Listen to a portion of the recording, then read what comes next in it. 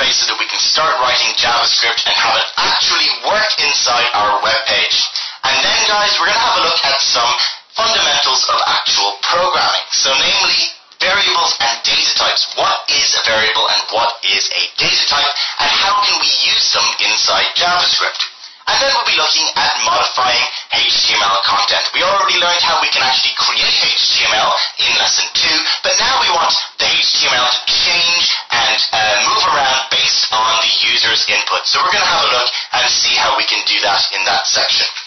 Finally, guys, we're going to finish off with functions, basically creating our own functions in order to help make our JavaScript more organized and more modular. But more information about that in that section. Alright, guys, so let's go ahead and get started with the class itself. Our first topic, guys, of the day is the basics of JavaScript. So, guys, I'm going to redefine JavaScript once again. JavaScript is an object-oriented computer programming language, and it's commonly used to create interactive effects within web browsers. So JavaScript, guys, it's actually purpose-designed to interact with web pages inside a web browser. A quick question, though, before we get started with this section. What method in JavaScript can be used to output text to a HTML document? You don't know this yet, but you will by the end of this little demonstration that we're going to go ahead and get straight into for now.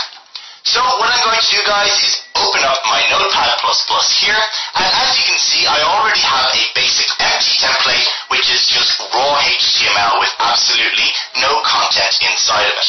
For now, I'm just going to fill in the title and say JavaScript Lesson 3.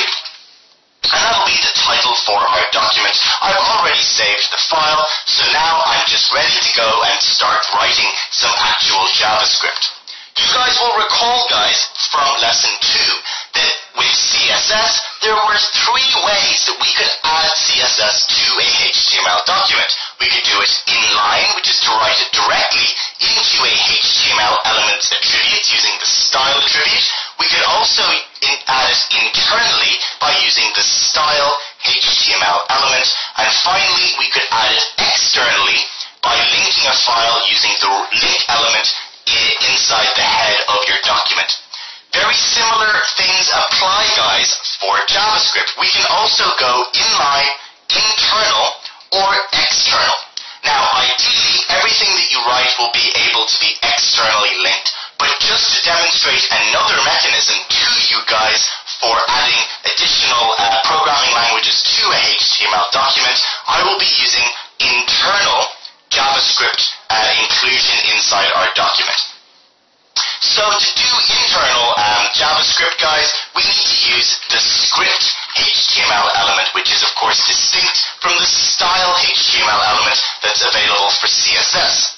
The script HTML element allows us to write JavaScript directly into a HTML document, and that is exactly what we will be doing for the remainder of this class.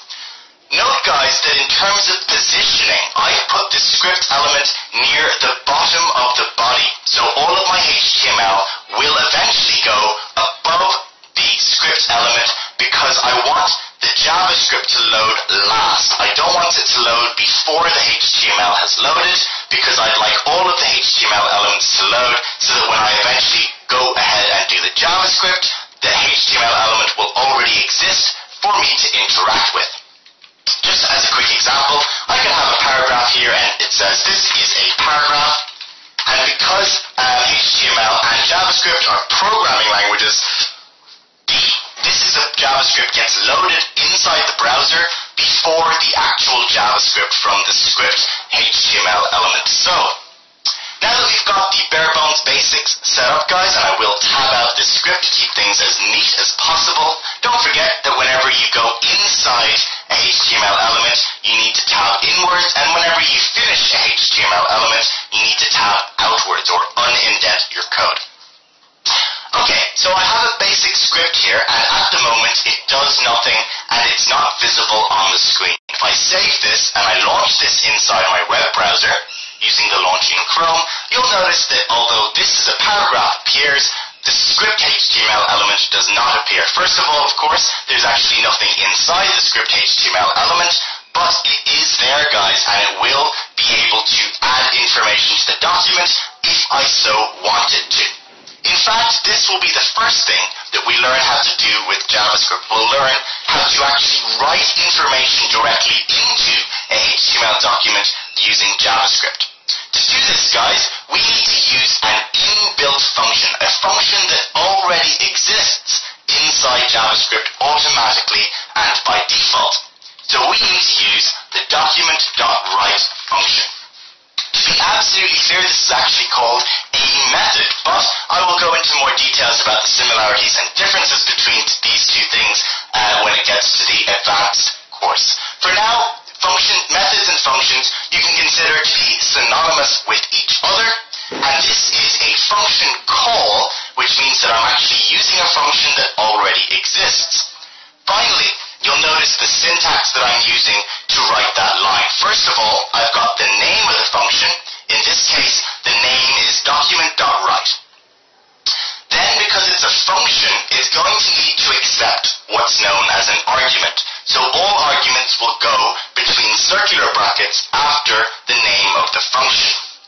Finally, I need to end my statement with a semicolon, because whenever you finish any statement in JavaScript, you need to end the statement with a semicolon. This is similar to when we were writing CSS. Every time we finished using a key-value pair, we had to use a semicolon to end our statement. And in most programming languages in the world, guys, this is the exact same. The semicolon needs to appear at the end of every statement. Okay, so now that we've got the basic function written, we need to tell it what we actually wanted to write. And to do that, we need to give it an argument. So the argument goes between the circular brackets, and in this case, it's just going to be a simple sentence. This is written by JavaScript. So, if I now save this, guys, and go back to my Internet Explorer, my Google Chrome, and refresh the page with the F5 key, you'll notice that this is written by JavaScript has actually appeared on the page because I asked JavaScript to write information directly into my HTML document, and I asked it to write it using the document.write function. So that's the first function, guys, that we're going to want to use. Additionally, you don't have to give it a string, which I'll be talking about later. You can give it anything really, but we're going to go on to the next section so that we can see exactly what we can use this function to write out. Okay, so that's it. So that's the basics of JavaScript, guys. What method in JavaScript, guys, can be used to output text to a HTML document? So does anyone know? I'd like to see you guys. There we go. Exactly right, guys. The bare bones basics is the document.write function. The majority of you guys have got it correct. You're absolutely right, guys. The document.write method is the correct method that can be used to output text to a HTML document. Okay, so our next topic, guys, is variables and data types. So these are two very important words to know in programming. If you're new to programming, do pay attention because it is important. Of course, if you guys have some programming background, this will be relatively knowledge that you've probably seen before. So for now, I'm going to define these two terms. A variable, guys, this is the Wikipedia definition, a storage location paired with an associated symbolic name, identifier, which contains some known or unknown quantity of information referred to as a value.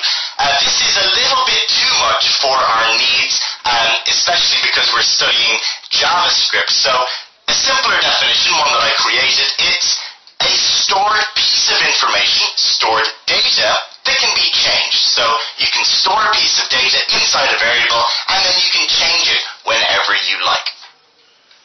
Additional information on variables, guys, is a named container for storing values. So once you've actually created this container, you can always refer to whatever value was stored inside it by going ahead and finding the original name for that variable. You can set it to just about anything, guys. You can set it to a string, a number, an object, which we'll be covering later on as well. And finally, guys, if you want to create a variable inside JavaScript, you need to use the var keyword. The var keyword is a special reserved word in JavaScript. If a browser ever comes across var, it will know that it needs to create a variable and store that information somewhere. covered for now. What about data types? Well, data types, guys, they are a piece of data with predefined characteristics. You'll notice that I referenced terms like string and number before. Well, that's because these are pieces of data with predefined characteristics. A string is a sequence of characters, numbers, and symbols. A number is exactly what it says on the tin, and you can do mathematics on the number data type, for example. Okay, so a quick question before I go ahead and demonstrate to you exactly what a data type and variable are and how we can connect them together.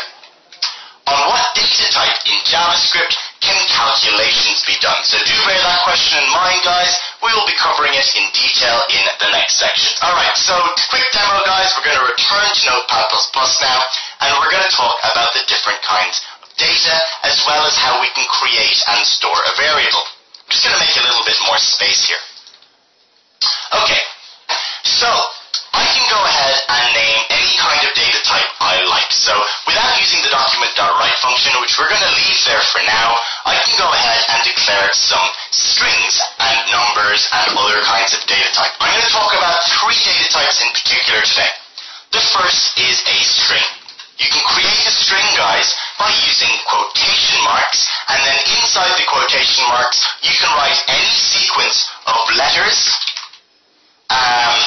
numbers, so like 42, and also you can write any kind of symbols that you like. So I can go ahead and write exclamation mark or question mark, and I can even go ahead and add a smiley face as well if I so choose. So all of these kinds of characters can go inside a string, and it's stored as a sequence of characters. You'll notice, though, that all I've done right now is gone ahead and created a string, and then that's it. I haven't actually done anything with that string. So what I'm going to do now is get rid of this string, and I'm actually just instead going to put it inside the document.write function so we can actually see the results of what we're doing. So I've gone ahead and replaced my former string with this new string, and if I save this and refresh the page, of course, it actually is able to write out that piece of data, which is a string. The next data type, guys, that I'd like to talk about is the number data type. As I've already mentioned, you can do calculations with the number data type, but how do you declare a number? Well, it's very easy to do this in JavaScript. All you have to do is write a number, and that's it. It will know that that's the number data type. Of course, again, there's no point in writing it without doing anything with that piece of data, so I'm going to go ahead and get rid of the quotation marks and get rid of that string, and I'm simply going to write out the number 5. If I save this, and then I refresh the page, the number 5, the number data type, is outputted to the screen.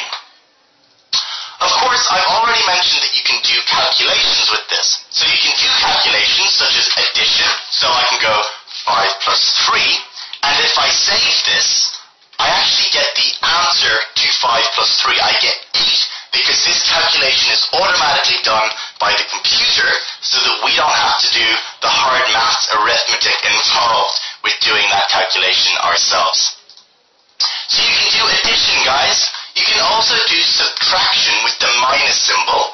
You can also do multiplication with the asterisk symbol. And finally, you can do division with the / symbol.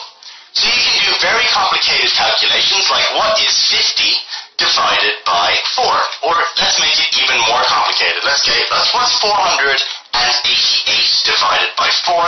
If I save this and I refresh the page, you actually get the answer 122, which is, I believe, correct. I'm not sure. Yes, it is. So there you go. There are additional calculations that you can do, guys, using the number data type, but we won't go into any details about that for now. We'll cover it later on in the course as we get to it. Okay, the final data type that I wish to talk about today, guys, is the Boolean data type. The Boolean data type is very special because the Boolean data type can only be one of two things. It can either be true or it can be false. These are the only two options for Booleans. If I go ahead and document.write the true value, and I save this and refresh the page, you'll get true is outputted. Of course, this seems to be pretty useless. Why do I need to know about the Boolean data type? Well, with the Boolean data type, guys, you can do what's known as comparisons. So instead of doing addition, subtraction, multiplication, and division like you would do with the number data type, you can go ahead and do a test. So for example, I can ask the computer, is 10 greater than 3? So I'm asking it a question now, and this is known as a comparison. Is 10 greater than 3? And if I refresh the page, we actually get the answer true, which is telling us that 10 is greater than 3. What about if I ask it, is 10 less than 3? And if I save this and refresh the page, the answer is false. Boolean data types can be very useful, guys, once we get to using control systems in lesson 6, but for now, it's good to know that they exist. We can do more kinds of comparisons than just greater than or less than. We can go ahead and say, is 10 exactly equal to 10? And by going equals equals, we're testing if what's on the left is equal to what's on the right. It's an important distinction, guys, that we must use two equal signs instead of one if you want to test for equality. We can also go ahead and ask it, is 10 less than or equal to 10? Is 10 greater than or equal to 10? And so on and so forth. Those are the basic comparisons that you can do, and you will see exactly why they're extremely useful in lesson 6 when we cover programming fundamentals. Okay. Alright, so those are the three basic kinds of data types. Now I'd like to talk a little bit about variables again. As we know, guys, we can actually store information long-term inside JavaScript by declaring and using a variable. Again, we can go ahead and create a variable with the var keyword. So I'm just going to go ahead and say var my variable, which is the name that I've determined for my variable. So I've got my var keyword, I've got the name of my variable, and then I need to set it to be equal to some value. I can set it to be equal to anything. I can say it can be a string. So the number 42 is very interesting. It's going to be my string of the day. And then I need to end my statement with a semicolon. So what's actually happened here? Well, I've declared a variable, and the variable is called myVar with a capital V. And I'm setting it equal to with a single equal sign, guys, because I'm using an assignment instead of a comparison. And I'm setting it equal to this entire string. Well, what's the usefulness of that? Well, that means that now I can actually go ahead and ask for my var at any point after declaring it, and it'll actually know what my var is equal to. If I go ahead now and document.write my var, instead of document.writing a string literal, I actually get whatever my var is equal to, instead of actually getting the words my var. You can of course set a variable to be equal to just about anything, and this means I'm not only limited to strings, I could be also using numbers. So 3 times 6 divided by 2 plus 5, for example. If I go ahead and save this and then refresh the page, I get the answer 14, which is the whole calculation stored inside that variable, and then once I write it out, it just gives me that variable, which is a number. Of course, I can store true or false values as well. I can ask, is 5 exactly equal to 5, and save it, and then if I refresh the page, I get the answer true, because of course 5 is equal to 5. So I will go back to the presentation, guys, and I'll ask you, on what data type in JavaScript can JavaScript calculations be done? So guys, absolutely the number data type. Okay, so we're on to section 3 out of 4 now, guys. I want to talk about modifying HTML content. So this is how we can actually go ahead and interact with HTML that's already on a page and change it based on whatever number of factors that we like. But as always, I have a quick question to to ask you guys before we get into this particular section. So, which property of a HTML element object is used to get its content? So, for most of you guys, you won't know the answer to this yet, but we will be covering it explicitly in this class. So do pay attention and you'll get the answer to this. So guys, we've already looked at the document.write function, which lets us add content to HTML pages, but what about modifying content that's already inside the HTML document? I will be adding some paragraphs to my document later on, but let's just assume for now, guys, that in Notepad++, I have two paragraphs. I have this as a paragraph. I'm going to get rid of the script tag here. And I also have another paragraph saying, this is paragraph 2. And I'm going to end my paragraph here. So these are going to be the two paragraphs that I want to interact with. And so that I can specifically interact with this paragraph rather than both the paragraphs, I'm going to give this an ID of part2. You saw me giving HTML an attribute of ID in lesson 2 with respect to CSS, but it's very important, guys, for us to be able to do it for JavaScript as well. We are going to be using two different functions in this course in order to select information from a HTML document and actually use it inside JavaScript. The first of these is the getElementsByTagName function. Now I know it looks like a very complicated function, but don't worry, I'll be explaining exactly what the process is. First of all, it targets the document of HTML using the document keyword, which you've already seen. And then it tries to get all of the HTML elements on that document based on their tag name, and that's the getElementsByTagName method.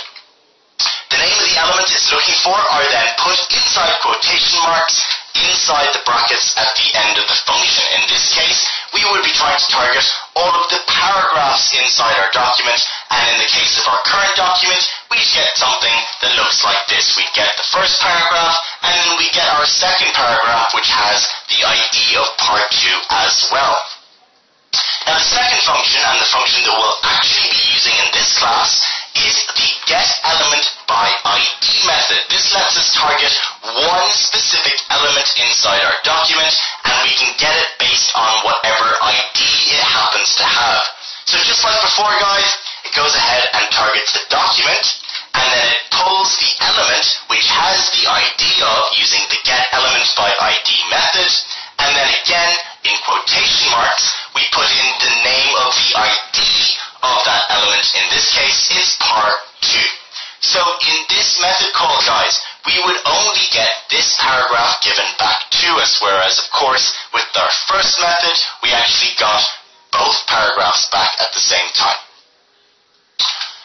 Alright, so there is actually one more step required in order to get the text that's inside a HTML element, because up until this point, we've actually gotten what's known as the full markup of a HTML element. But we only need to add a little bit more code in this case. So again, guys, step 1, we target the document of where our JavaScript is located. Our second step is to get the element using its ID, and that is, of course, the getElementByID method, and the argument for that method is part2. Finally, step 3 is to get the content that's inside that element, and to do that, we need to use the .innerHTML property. Now this kind of functions a little bit like a variable, except that it's specifically related to a particular element. So we can go ahead and get the .innerHTML of any HTML element we want, as long as we've targeted it. Alright, so that's it, and we're good to go, guys, in terms of modifying HTML content. But of course, it's much easier when you see it actually in action. So let's go ahead and go back to Notepad++ and get to work on targeting a HTML document. Alright, so as I said, guys, I want to, in this particular class, target this particular paragraph. So how do I do that? Well, let's go ahead and use the document. Once again, guys, getElementByID. And you'll notice, guys, that I'm capitalizing the beginning of element, the beginning of by, and the beginning of ID, because JavaScript is case sensitive.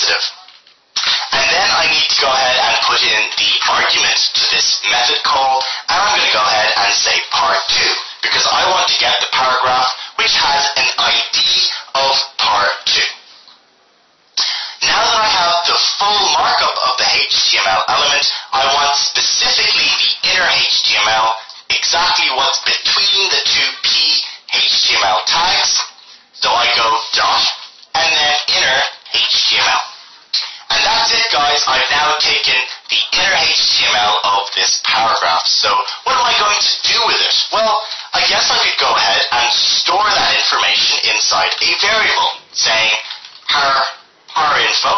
I could go ahead and store it in a variable called par info, and I can set it equal to that whole section. At the end of the day, this is just going to be what looks like a string that gets returned, and then I can store it inside this variable called par info. So just to demonstrate that this was all successful, I'm going to do one more thing here. I'm going to document.write par info. Oops, with a capital I, of course. And that means that what should happen, guys, is that you should see this is paragraph 2 written a second time inside our actual web browser. If I go ahead and refresh this page, you'll see that I've got this is a paragraph, this is paragraph 2, and then this is paragraph 2 written a second time. So just again, guys, to go over it once more, what did I do? Well, I've got my basic HTML, and then I stored the inner HTML of paragraph 2 inside a variable called par info, and then I went ahead and I printed it out to the HTML document a second time. So that's basically how you can pull information from a HTML document. Of course, this isn't particularly exciting, but we're going to be able to do more interesting things in a few moments once we've learned about function. So guys, what property of the full markup of an element is used to get its contents? Very good. It is the .innerHTML property that we need to access in order to get the information inside a HTML document. And yes, to clarify, Gideon has said that it is a case-sensitive name, and you're absolutely right. The HTML, guys, it has to be capitalized inside that property name. Alright guys, so we've already actually seen some functions in action. So let's go ahead and actually define functions properly now. A function or a method is a pre-written set of instructions that may or may not return a value. The latter half of that you don't need to worry about for now. I'll be showing you guys the differences later on in lesson 8. But functions, guys, they are a pre-written set of instructions. As you can see, we know that all we had to do was call the document.write function. All we had to do was call the document.getElementById function, and all of the actual work was done for us. We didn't need to know anything other than the function's name, and the work was done for us. But guys, when you're writing JavaScript, sometimes you're going to need to create your own functions, and we're going to have to see how exactly we can do that in this next section. Quick question though, as always, before we get started. What is the difference, guys, between an argument and a parameter? It's a subtle but very important difference, guys, and we will be, of course, answering this question in the next section. Alright, so, first things first, guys. A function, as you guys know, it is code that's designed to perform a specific task, because if you give it a pre-written set of instructions, it's going to be able to do exactly one thing. Second thing that's important to note, guys, is that it only runs when called. You'll notice that when I used the document.write function, then and only then did it write information out to the screen. But it's important to note, guys, that the document.write function is already in existence. It's already prepared. It just has to be used, and to use it, you need to call it. We can, of course, create our own functions, and we can create our own functions by using the function keyword. And this lets JavaScript know that we want to declare a function. So without further ado, guys, let's go ahead and get into the final section of this class, which is to create some functions and do some interesting stuff. This is going to be the longest section in this class, so do be patient with me while I get through it. Alright guys, so I'm going to get rid of everything for now, and what we're going to do is declare our first function. Is there a list of pre-programmed functions available? If you want a full list of information on JavaScript, I recommend going to the Mozilla Developer Network, and you'll get all the information on JavaScript functions that are already declared there. For now though, guys, we're going to create our own function. To do that, as I mentioned, we need to use the function want to create or declare a function. So let's go ahead and declare a function, and I'm just going to keep it simple and call the function myfunc. Then guys, I'm going to have opening and closing circular brackets and opening and closing curly brackets. Now quick note, these circular brackets are where we go ahead and list the parameters for this function. So any values that can be given to this function when it's created. And then we have our curly braces, which is where the actual steps to performing the function are going to go. So what are we going to do in this particular case? Well, let me just go ahead and make sure that I have my organization planned out okay before I forget to do anything, guys. This function, guys, is going to go ahead and, for starters, do something very simple. So let's go ahead and just get it to go ahead and document.write the function was called. So it's very basic, guys. This function has only got one line inside it. Of course, a function can have as many lines as it likes. In this case, it's as simple as possible. So I'm going to save this now, guys, and I'm going to refresh my page here.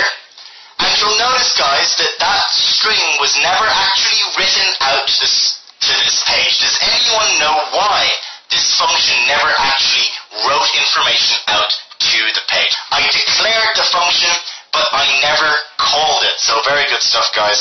I didn't call the function. So I've declared the function now, and now what I'm going to do is call it. So I'm just going to go ahead and say myfunc, and then end my statement. So to call the function, you have to call the name of the function, which in this case is myfunc, and then you have opening and closing circular brackets for any arguments that go in. In this case of this particular function, there are no arguments, so I can just leave it empty. So I'm going to save this now and refresh the page, and voila, guys, I do get the text. The function was called actually appearing on the page because the function was declared, and then I called the function, and then that function wrote out to the screen.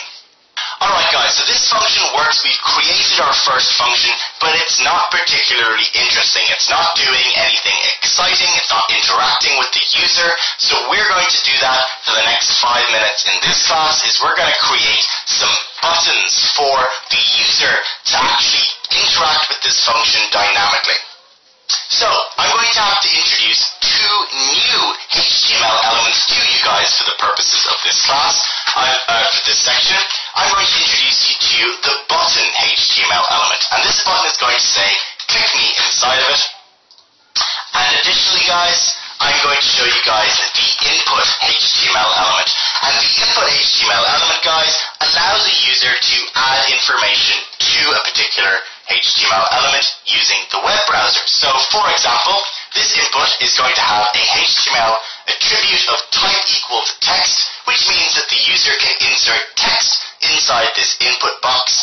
And then if I save this and refresh the page, you'll see, guys, that I have an input box here and a button here. So I can go ahead and say, hello, I can type anything I like. Of course, this button doesn't actually do anything. It doesn't matter how many times I click it. It doesn't actually do anything right now. But that's the functionality that we can add with JavaScript. So how do I do that? Well, I'm going to do it in the simplest way possible for now in this introduction course.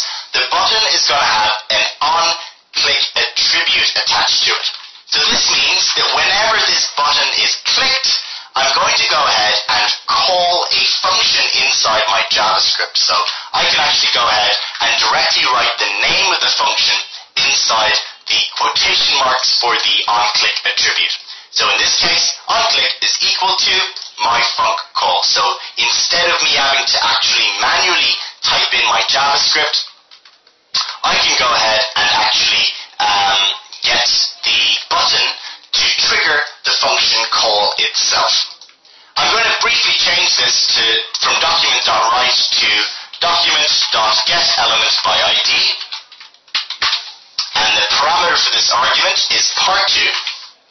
And I'm actually, this time, instead of taking the information from inner HTML, I'm actually going to say that the inner HTML of this paragraph, I'm actually going to change it to be equal to this was changed by a function. So guys, as you know with the equal sign, what's on the left-hand side. So I'm actually doing the opposite to what I did earlier. This function is going to change what's actually inside this paragraph to be equal to this string here. So if I save this, guys, and I refresh the page, you'll notice that currently nothing is happening, but this is paragraph 2. Once I call the function by clicking this button, it'll say that this was changed by a function, and this is how you can get the user to start being able to interact with a web page by using things like buttons and functions inside JavaScript. Okay, so that's the basics of getting a button to call a function in JavaScript. But now let's take this one step further and get this user input box to actually be the determining factor of what this button does. So how do we do that? Well, this is going to require us to do some slightly more complicated things than we've been doing so far. At the moment, this function does one thing and one thing only. It's got one statement inside of it. So what am I going to do now? I will actually want them to get the input value and set paragraph 2 to be equal to that value instead. So I'm getting information from the user, and then I'm going to be able to push it back out to the web page as well. So this is going to require a couple of things. First things first, I need to be able to target that input element. So I'm simply going to give it an ID of user input, which means that I can easily target it inside JavaScript. Okay, so once I've done that, I'm going to get rid of this whole sentence for now, and instead of, I'm going to take things step by step, and then I'm going to explain the code as I go along. So the first thing I want this function to do when it's clicked, guys, I want it to get the information from this input box. So I'm going to go document.getElement by ID, by ID, user input, so I'm getting the input box element. And guys, important difference between the input box and the button or a paragraph is that I'm not getting the inner HTML, guys. I'm getting the value of that input box. You'll notice that I didn't actually close this input element like this and have information inside here. The reason for this is because the input HTML element doesn't actually have any inner HTML. Instead, what happens is that the value of the input box is what the user types into it. And you'll notice, of course, that it is blank by default.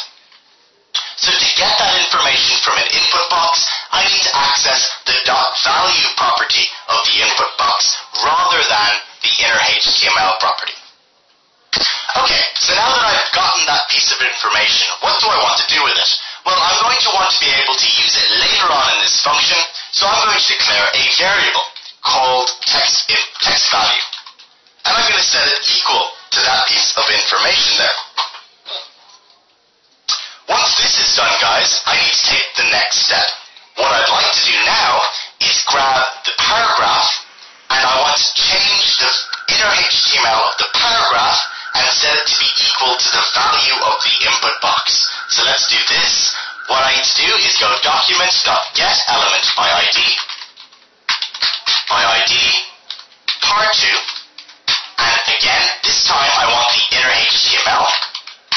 And again, I want to set the inner HTML to be equal to something rather than pulling the information and storing it in JavaScript. So this time, I'm going to set the inner HTML of that particular paragraph to be equal to whatever the value of text value happens to be when this function is called. So go ahead and set it equal to text value. So guys, obviously this function is a little bit more complicated than what we've come across before. And you'll find that if you're building a web application, it can get very complicated very quickly if you're building complicated functions and so on and so forth. So it's good practice, guys, in programming to do what's known as commenting your code. And this is adding non-programming words into your script in order to explain what you're doing.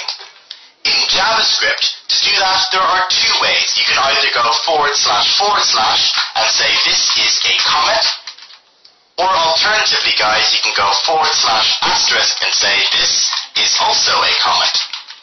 And then you can end that comment with */. The only difference between the two is that two / end on that line, and then */ only ends when asterisk / is spotted. So these are two ways of writing comments. So what does commenting your code do in terms of functionality? Well, if I refresh this page, you'll notice that the comment doesn't appear or doesn't change or affect the web page in any way, and that's the whole purpose of comments, guys, is that they're specifically directed at programmers who are actually trying to build the website. They're not for the user at all. So let's put this comment to good use. We're going to go ahead and say this stores the value of the input box to a variable, and that's it. And that means that the following line has now been explained using a comment.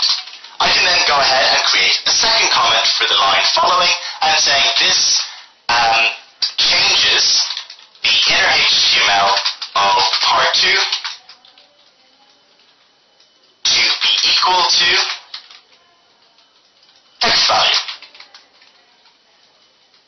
And there we go, we've now explained 2 lines of code. Of course, functionally it's the exact same, but if you're ever working with another person on the same project, it pays dividends, guys, if you ever comment your code. It's very important, particularly when you're programming with something like JavaScript, which is more complicated than something like HTML would be. Alright guys, so that covers sort of creating interesting content using a function. There's one last thing that I'd like to cover, and that is of course creating arguments and parameters for a function. You'll remember of course that this getElementById method actually accepts an argument, and same with the document.write method that also accepts an argument. So how do you create a function that does the same thing? Well, inside the circular brackets, when you're declaring a function, you can create what's known as a parameter. So these are going to be temporary variables that get created when the function is called, and then they're gone again once the function is finished. So for example, guys, what I could go ahead and do in here is just go ahead and give the input here, the user, the input here. Instead of having to statically type user input, I can just go ahead and type in here, for example, the input ID. So this is going to be the name of my parameter for the duration of this function only. And this means a couple of things. Instead of going ahead and getElementById and always having to change this function if I ever want to use it again, I can just go ahead and say input ID, and that means that no matter what happens when this function is called, it'll go ahead and pull the input ID. Now, when I call the function, all I have to do then is go ahead and give it the actual name of the ID I want this button to be connected to. Of course, in this case, it's user input. So if I save this, refresh the page, and type hello, and click me, it will work as intended. I actually forgot to show you guys that this works as intended. This works! Exclamation mark. And if I click me, it'll call the function again and change the paragraph to whatever I want it to do. So it's like woohoo, we'll go woohoo, and click me, and of course the paragraph will still change as intended. So sorry guys, I actually went a step too far before I demonstrated the functionality actually working, but never mind.